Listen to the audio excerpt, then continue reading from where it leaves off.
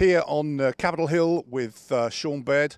And Shawn, you have been a part of the balance billing process for the last, I've forgotten now how long, but we had a good hearing, a good session this last week, but some takeaways from you. Yeah, the GAPBAC Federal Committee wrapped up its work last week in our public meetings, and I think we came out with some incredibly solid recommendations for the industry. First and foremost, that we will be coming back to Congress with a recommendation that ground ambulance not be rolled into the No Surprises Act, that indeed would be devastating to the industry and to access for care.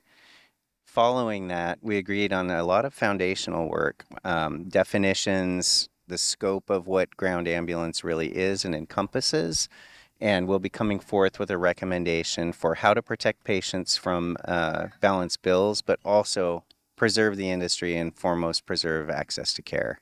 So we had the meeting, we had the votes, positions have been taken. What's the timeline now to achieve next steps and ultimate decisions?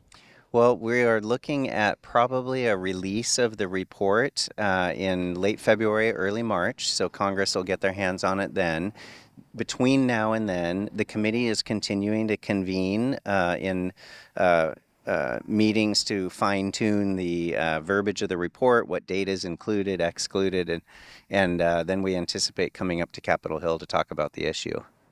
Excellent. So watch this space. It's going to happen very, very quickly, we hope. And back to you.